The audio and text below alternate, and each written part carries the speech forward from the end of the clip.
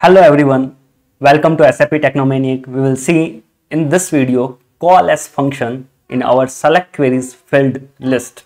Let's get started.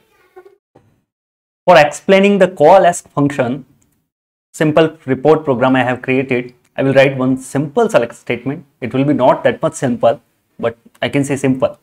So let me get some data from the VBAK table. So what I will do, basically, I will try to get the amount from the first invoice table. If I am not getting the amount from the invoice table, I try to get from the sales order table. So we will hit VBAK, VBFA and VBRK table. So VBAK table, as you know, it's a sales order table, and VBAP is the line item table, and VBFA flow document flow table, and VBRK is our invoice table. We will all things we'll do in one select. Let's get started. So what we will do, select from VBAK is SO. I give some alias name so it will be easy to remember. So sales order, SO means sales order. Inner join, do I need line item table? I don't think so I need line item table. So inner join, then I will use left outer join. Left outer join with VBFA table. So what I will do, VBFA is a flow table. I can say this table is flow table on condition. What condition I want to match? I want to pass this document number. So where on SO, where the flow document number is there, flow document number, I will pass in presenting document. If you know VBFA table, we can get, so as you know, in SD we have sequence. First we have sales order, then delivery, then invoice. A simple sequence I am telling. So for getting there is two things. Either we can get the presenting document number or subsequent document number. So in this case we are having the sales order number and we want to get the invoice number. So we have to get the subsequent number using the presenting number. So for that, it might be complicated bit, but I don't have other example. I might have used that standard S-Flight model or some. I just want to give some real time. That is the reason I use this VBAK, VBFA and VBRK. So what I will do, from the flow table, I will pass the presenting document. So VBLN, presenting means VBELV. The presenting document means the VBELV in the flow table. Flow means VBFA table. Is a presenting document, I will pass the SO number, sales order number. So what is the SO number? Means SO underscore VBELV. So VBELN in this case, from the VBAK table it will be VBELN. And I have to pass which previous document I am passing. So for that, what I have to do, I have to tell the VBFA table that the previous presenting document VBELV. So presenting document means VBE. So I have to tell something like that. What is document card? VB type. So VB type underscore V. Presenting document means presenting document type. What is our presenting document? Type category is C. So presenting document is C. I have to pass in. This is sales order time. I already know, and you can check out in VB type domain what all are the document types are there. And following document I want to get, which document I want to get, so that should be VB type underscore N. So following document type I should get the invoice. For invoice we have M. Okay, so this tables VBELN field, since in VBELV field we are passing the sales order number, VBELN field will return us the invoice number. So I will use that invoice number to hit the VBRK table. So let me again join one left outer join again. Why I am using the left outer join, I will tell you that. Left outer join VBRK table is this should be invoice table, and what I can do on, I can put the condition again. So what condition? This invoice VBLN, I means invoice number EBLN should equal to, oh sorry, VB control space also I can do, VBLN should equal to this whatever the data we are getting flow tables VBLN, I have to pass this invoice number and I have to pass in VBRK to get the amount from VBRK. So VBLN.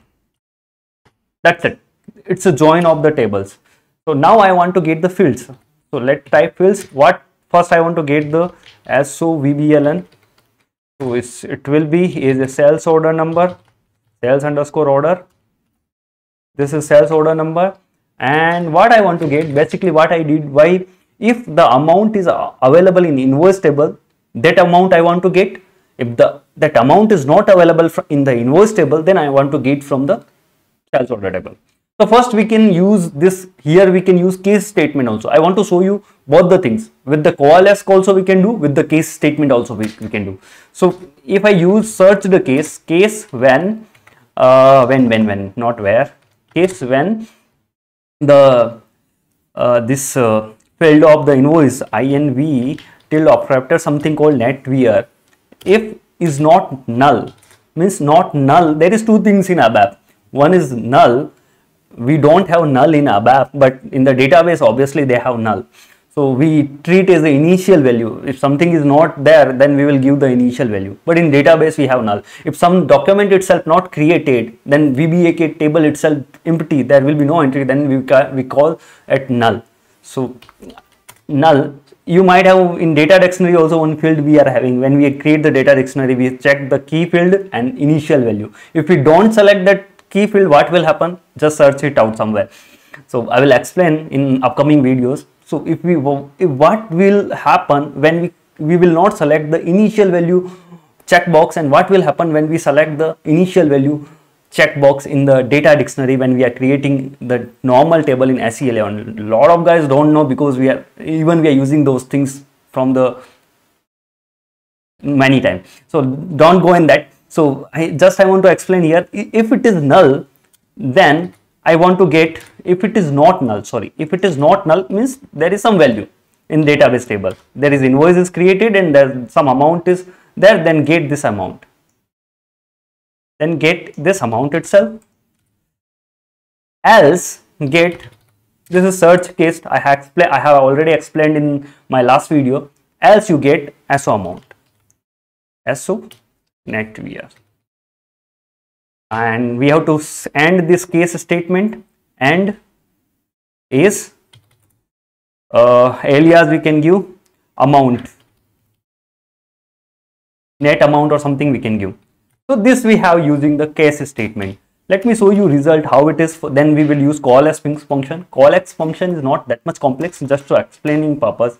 Into table @data, oh shit, control is tab @data IT underscore result. So let me do if control space. I created some template, good template, so we no need to type something. If size of ours is initial, then that's it. Control F3. Let me display this out, this table. Control C, CL underscore demo underscore output. Okay, control space, display. I want to display this table. Control V and go right side, and that's it. Control F3, and let me do F9. Clear out the console. There will be later. I already performed these things. F9. So we are getting the result, but we are not able to identify where we are getting from. So what I will do, one thing, I will get the invoice amount as well. First I will get SO amount. Control C. Control V is SO underscore amount. And then we will get the net price amount as well. What we will do?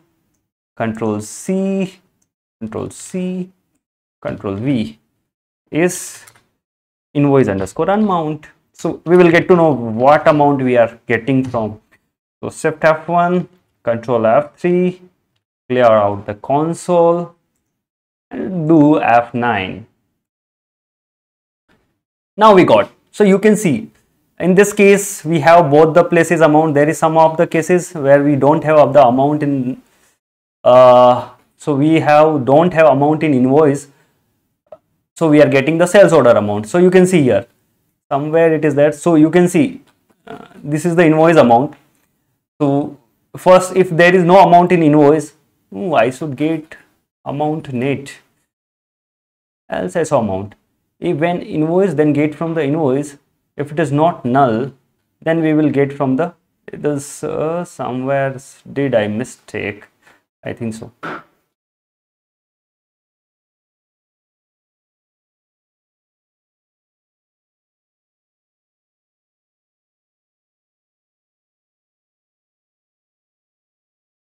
Suppose it is 0, invoice amount is 0, then we are getting SO amount. So this is, if it is invoice amount is there, then we are getting invoice amount. If invoice amount is 0, then we are getting the SO amount. Null means there is no value is there.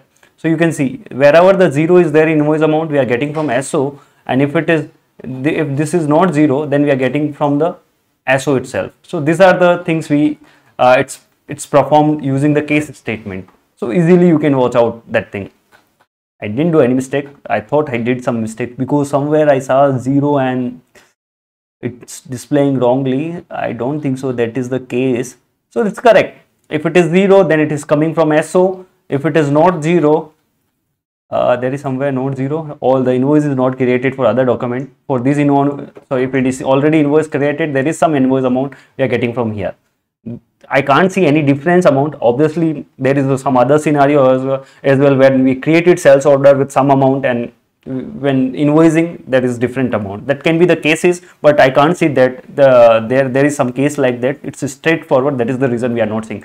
So now same thing we will do with the COALESCE. Very easy. What we have to do?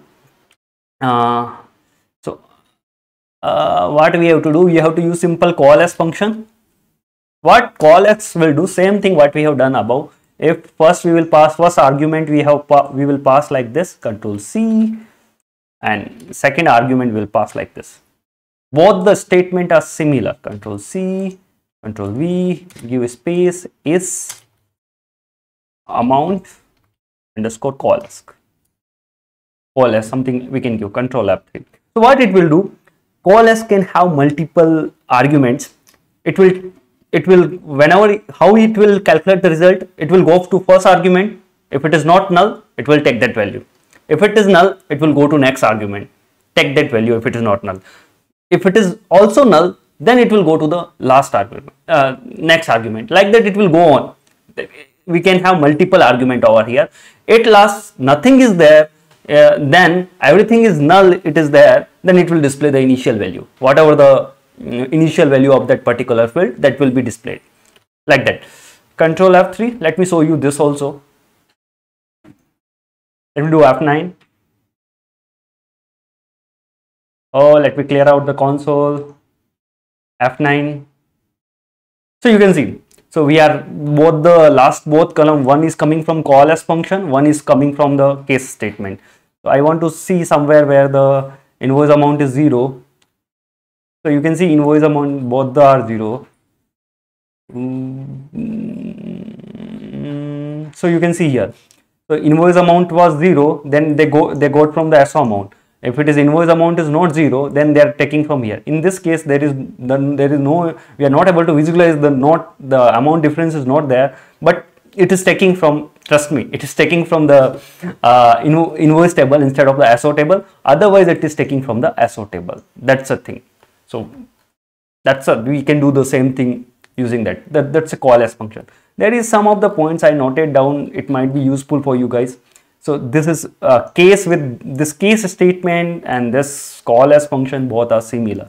So COALESCE is the shorter form of this kind of case statement. Suppose we have to write n number of 5-6 argument instead of writing that much case when COALESCE is very easy. That is the reason we are using the COALESCE. And null value is an initial value, an empty column. It's a row of the database table. I just want to explain what is null and initial.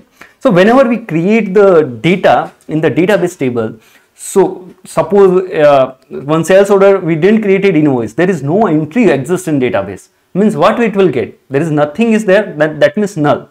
So until unless there is no entry is there, then it will be null.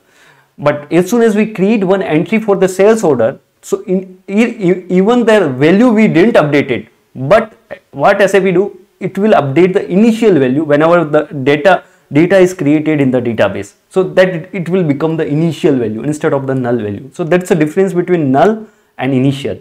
Even when we write down in the SE11, we select the initial value for the primary key fields. What we are telling, make, if there is no entry, then make those fields as a initial value as a 000 as soon as the value is created.